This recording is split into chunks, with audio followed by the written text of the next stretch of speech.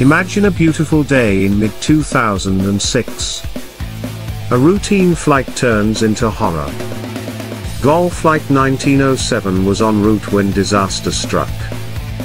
On September 29, a luxury corporate jet collided with a Boeing 737. This incident tragically claimed 154 lives. Let's examine what happened that fateful day.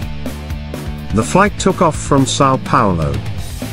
It was headed for the Brazilian city of Manaus. Meanwhile, the luxury jet was en route to the United States. As both aircraft continued their journeys, they approached a critical airspace.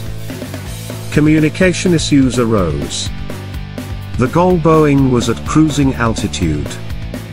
The jet was at a higher altitude, trying to make its way to a safe space. Unfortunately,